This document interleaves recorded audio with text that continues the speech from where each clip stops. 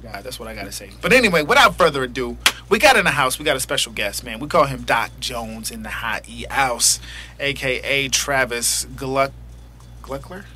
Sure. Had it right? Is that right? He said sure. Oh, we got Travis, man. We got Doc Jones in the house. What's up, man? What's going on? Well, how you doing? How you doing, man? I'm good. I feel good to be here. Good to be in the city. In the city. Yeah. That's important, this city. Well, man, I got to say, I know Doc Jones, man, just from on the Christian hip-hop, holy hip-hop, kingdom music, whatever you want to call it. But he's on the scene, man, doing great things with his family, with his crew that he got. And I figured, we figured it'd be a good day today to have him on the show to talk about what he's working on and what he's doing. And man, just tell us a little bit about yourself. They call you Doc Jones. Let's just take it from there. All right. Well, DOC stands for DLC, Disciples of Christ, or Disciple of Christ, or Disciples of Christ, whatever you want to say, whatever you want to call it. I do. I don't like to say that I'm a gospel rapper, but before that, I'm a missionary here in Las Vegas. I'm a disciple.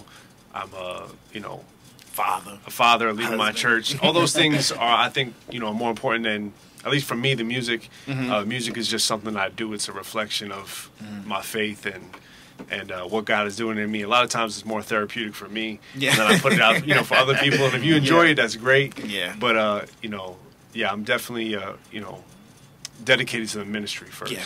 And that's one thing that's important, man. Being a full-time missionary as you are, like, how did you hear that calling to say, you know what, God just called me? Or, how did all that jump off?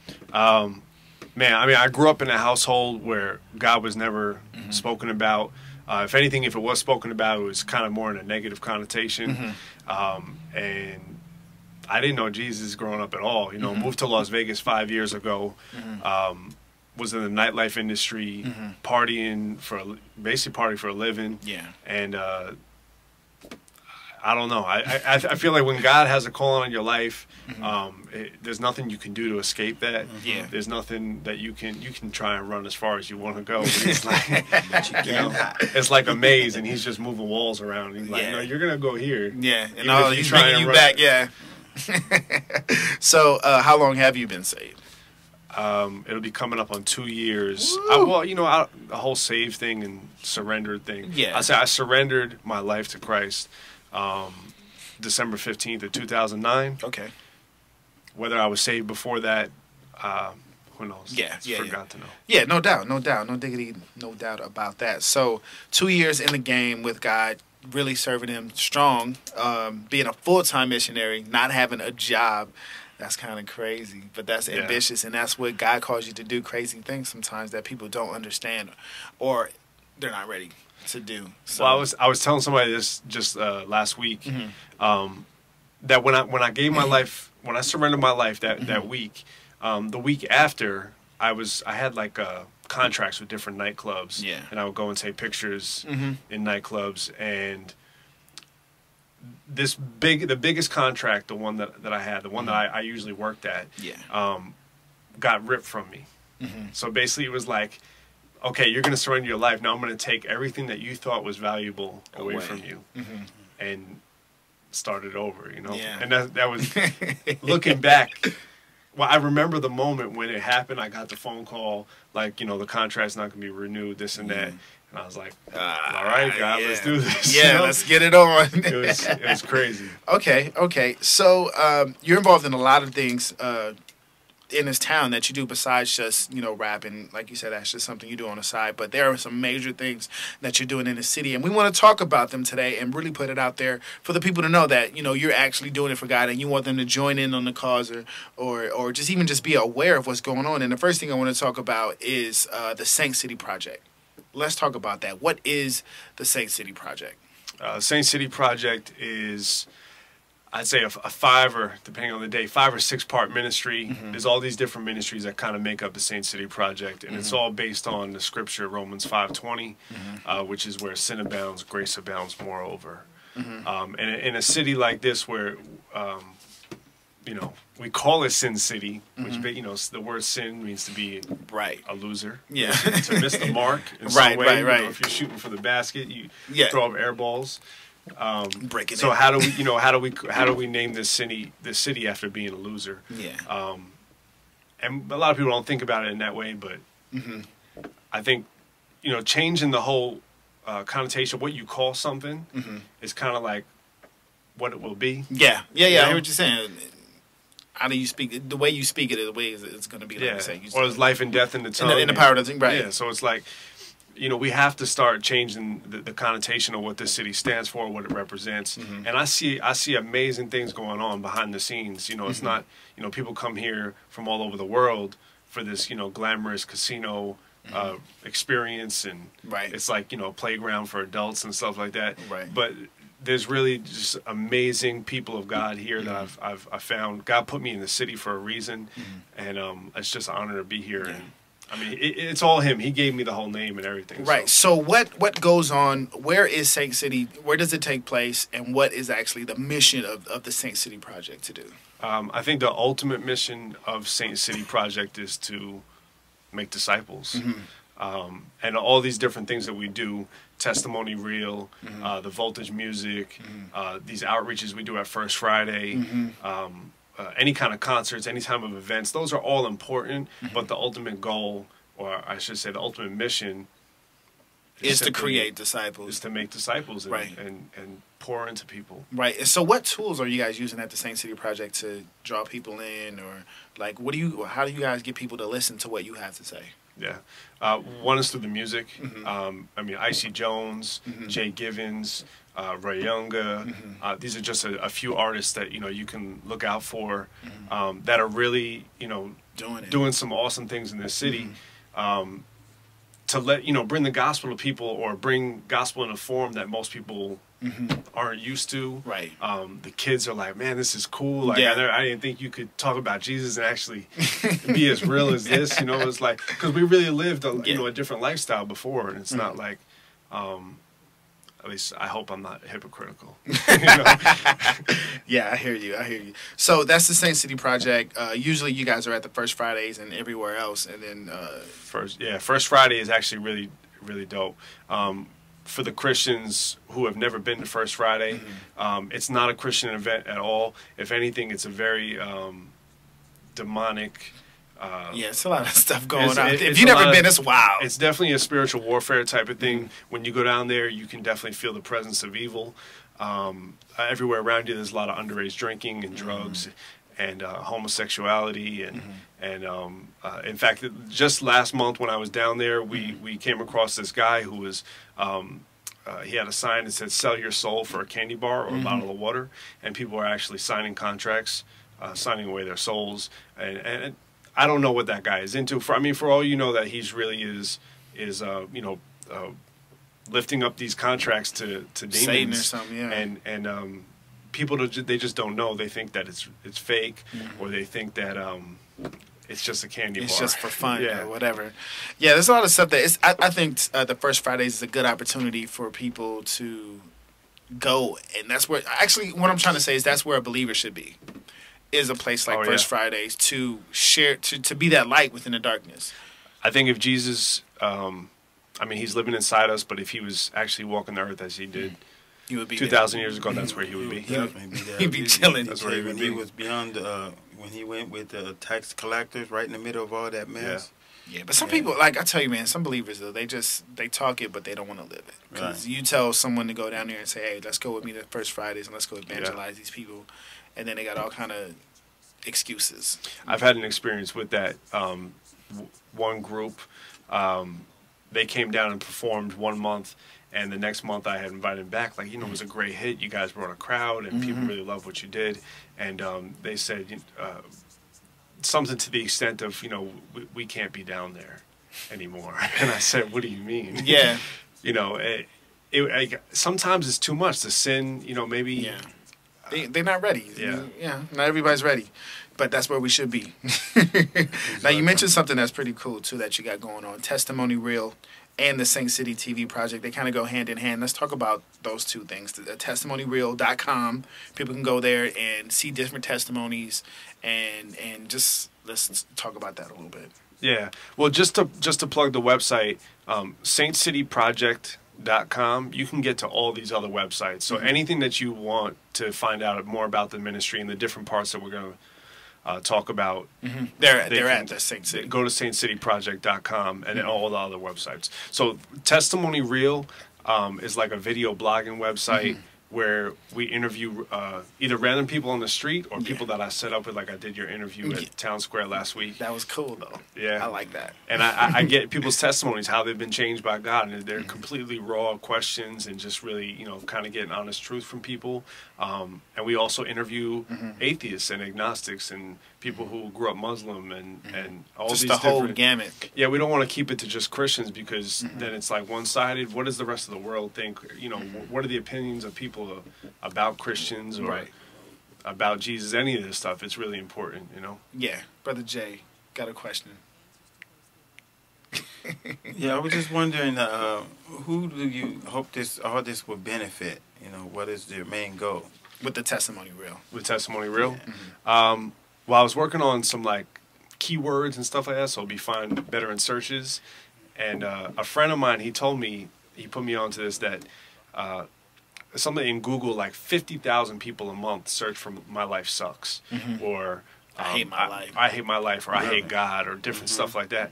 And it's like, those are the people that I want to reach. I want to reach people that are mad, or people that are messed up. And I want, you know, these stories of people's lives transforming to hopefully, you know, help people get plugged in or find some closure in whatever they're going through. And it all goes back to creating disciples. And absolutely. You know, and speaking to that point, you have another, this guy's all over the place. So you have another thing you're working on, and that is Disciples of Christ Project, or just Disciples of Christ, something that you do where you're holding Bible studies. Yeah. And let's talk about that. You know, you got a lot of stuff going on, bro. There's a lot of stuff. Well, I mean, this is really where my passion is in Disciples of Christ. And I really just thank my pastor for really putting me onto the strategy that we use to make disciples. And it's completely biblical. It's called the Ephesians 4:12 strategy. And it's all about just building up the people of the ministry to actually do the work of the church. And, you know, when we look at church, a lot of times, you know, it's 10% of the church that's doing all the work to make it run, right? Where really it should be the opposite way around, where everybody should be serving. And the only way to do that is to disciple them. Right. So we do these Bible studies where they're all held in public places. They're meant to outreach for people to invite. And through that, we're getting a lot of people who have never read the Bible, people who are really just new Christians. We meet people in public places, and then they end up joining our Bible study. Okay. These kind of things, and it's just amazing to see what happens when you give people your time. I think it's the most valuable thing. Now, you mentioned something too about when we met up earlier about the size of the groups and how often they change once you get to a certain size. Let's talk about that. Yeah, I mean, the idea is to keep them small. Jesus discipled 12 people. And he spent the majority of his time even with 3. So, I mean, I think you should always have a really tight group of people that you're doing life with. And the idea with our group is that when the group gets to 10 or 12 people consistently, you know, that can be a big group for a public place. Plus, outside of that, it starts to get less intimate. You know, the conversations, not everybody gets a chance to answer and all those things. There's just too much going on. So at that point, you know, we're raising up leaders through these groups. So at that point, there should be another leader ready to take on a group. So we would multiply the group into 2 groups. And then they would grow and multiply again over and over again. And through that, you're creating a body, right? That is powerful and strong, and they're knowledgeable of the word. Right. They have accountability to each other, and so the point is to, like you said, get a small group. Once that group gets bigger, then you break them off into another group. So then, so are you empowering these people also to do works along with their faith to show God's love? Oh, absolutely. You know what I mean? And I think that's like the next step process. It's still, I'm kind of early in this process. You know, we've multiplied one group, and I just started another one.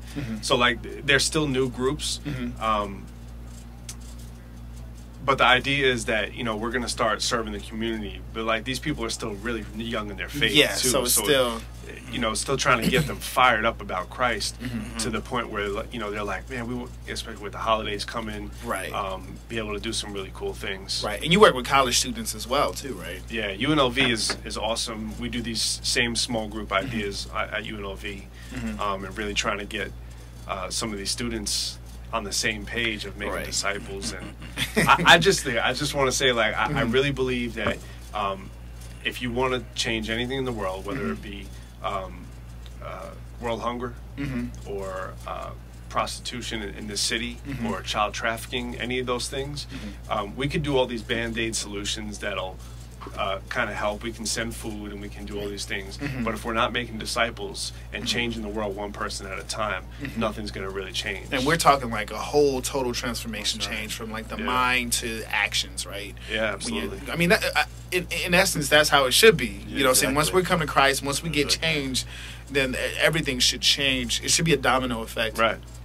To where, you know, it starts in the mind, and then it goes to your actions, and then those actions go out to reaching the other people. And then it becomes infectious, or in this day and age, it becomes viral. Yeah. You know what I'm saying? To where everybody's doing it. God knew what he was doing. Yeah. You know, I think sometimes we send people out there to do work in these groups, and they have no idea of what they're doing. All they just know that someone put them there, and they're part of a group, and they just doing whatever, but not knowing the reason why or the back and behind what they're doing.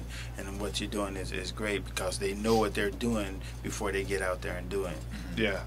That's cool. If you guys just tuning into the radio, you're tuning into LFC Youth Radio. We got Doc Jones in the house, full-time missionary, man's on fire for God. He got a lot of projects he's doing with, again, a Saint City project. There's the Naked City, stuff he's doing at Naked City Outreach. He got Testimony Real, and he also has Disciples of Christ, which is his baby that he's really holding on to. Do they know what Naked City is? Let's talk about Naked City. What is Naked City? Well, we're kind of like... Well, no, we're down the street from Naked City. We're down the street from Naked City. Naked City is a neighborhood in Las Vegas behind the Stratosphere, between that and Industrial. Tam Drive, there's the Stupak Center, which is a great community center over there. And it's really, it's a rough neighborhood. It's one of the, you know, when people who are familiar with Naked City, when they hear that, or they hear the area, they're like, oh, yeah. Naked City. We're not, you know, we're not going there at nighttime. That kind of thing. But there's an awesome ministry down there called Casa de Luz, and they've really just transformed this neighborhood. From what I understand is that they used to get about 225 calls to Metro monthly. Really? And now that number is below 50. Really? So, I mean, how does that happen? Yeah. You know, they give out thousands of pounds of food weekly to homeless and people who are just needy. Yeah. You know, some people they're not necessarily homeless, but they just don't have. They may have a job, but it's like a part-time deal. And, sure, and they're just making it. You know, barely. Trying to scrounge up whatever they can. It's just awesome, and they do service there. In order for you to get food, you do have to listen to the word to get that spiritual food. Right. And I just urge anybody out there, if you not to poke any sore spots, but like if you call yourself a Christian and you really want to get involved in something that is really making a difference in this city, and you really want to kind of face some spiritual warfare that's going on in this city, go to Casa de Luz and go see Pastor Ryan or Pastor Ray Reeder. Actually, he's on this station Fridays, I think. Okay. Yeah. Okay. That's what's up, man. God is everywhere. So we got like a couple minutes left. Let's talk about Doc Jones, the rapper, the Christian holy hip hop kingdom music guy. Who is Doc Jones? How did Doc Jones get started? Well, real quick, it's funny that the name Doc Jones was even my name, because I used to rap back in New York when I was in high school. Okay. And that was my name. And it's crazy that I never knew what DLC really meant. Okay. Until I got saved, and now I realized that it was Disciples of Christ. Which is amazing to me to think that, you know, God has his hand on you from the beginning. Yeah. And he knows. It's just like, oh, here you are. Yeah, I'm Doc Jones, and you don't even know what you're doing until that day. Right. Then it's like, wait a minute, it still fits. It's crazy. Yeah. So Doc Jones, I do gospel rap. I do spoken word music. I produce. I do video production. I produce a lot of my own videos and material and stuff. it's really, like I said, it's just an outpouring of my soul. Right. It's not necessary. I mean, is it going to blow up if God blesses it and I start, you know, doing concerts and touring? That's great. But really, it's just another tool that you have in your bag of tools to help further the mission of God. And that's true, because when we see you at the Gorilla Cross events, I mean, everybody loved the, you know, Do the Holy Ghost song. You know, they love it. We had some controversy over that song and the connotation of Do the Holy Ghost. And I prayed about it, and I even kind of changed the words to get the Holy Ghost. And it's we should, because get the Holy Ghost, it'll change your life. You know? I love that. I love it. So can you spit a verse real quick before we get out of here? We got like 3 minutes left. You know, a verse. I don't know. Give a couple samples of some of your rhymes. Yeah, that's cool. Can I plug Saint City real quick? Plug whatever you want to plug. Okay. I am a full-time missionary here in Las Vegas. I'm kind of making that transition now. And if you feel in your heart that you want to give to our ministry or become a partner in any way, please go to saintcityproject.com for more information. Contact me, whatever it is. I'll buy you a coffee, whatever you want, and we can talk about it, you know, chop it up. But I'll spit something, and you take it away from there. I'll take it away from there. Go ahead, spit a little something. You got 2 minutes. That's the whole song. No, I'm just joking. No, this is just a verse. I'll spit. All right, spit a verse. So, in the beginning, the first inner man living without sin, into women desiring God's wisdom, manipulated by sneaky tongues of serpent ones. Since then we run from God to murder his son. United in Christ we stand, only righteous man died to fulfill the plan, set free from all sin. He is benevolent, he promised our inheritance. The Spirit guarantees that the kingdom is ahead of us. I used to be a money-hungry alcoholic pimp till I found Christ at 09, good year, blimp. Oh yeah, life's a trip on a journey around the globe, flying Holy Spirit first class, where I don't know. I'm walking by faith only. The Lord, he will lead me. My seeing eye leading when I wonder. Stevie, allow me to speak freely and pray without ceasing, just like Paul's teachings. Read it, Ephesians. Ooh, nice. A lot of knowledge just dropped there, right? Stay in your Bibles, for real. Right. For real though. All right, so again, man, we got Travis in here, aka Doc Jones. You can email him at travis@saintcityproject.com, or you can hit him up on his celly cell or the phone number 702-375-6572. Again, that's area code 702-375-6572, or email him at travis@saintcityproject.com. Please donate to the cause. Man, we got 1 minute left. You want to give any shout outs to your peeps out there? Shout out to Icy Jones in the hot house, straight from Heaven Clothing, whole Gorilla Cross, Quan, doing his thing. Yeah, man, there's just so many people in the city who are doing it. Twizzo, actually, Genesis got the album release party or a concert tonight. A whole bunch of things, a whole APC, my church. I love y'all. Could the people come see you at Gorilla Cross? When but we out of time. We gotta go. We'll see y'all next week. Holla. Thank you for tuning in to Living for Christ Radio. Living for Christ is located at 6,000 South. I tell you, man, time be going by so fast.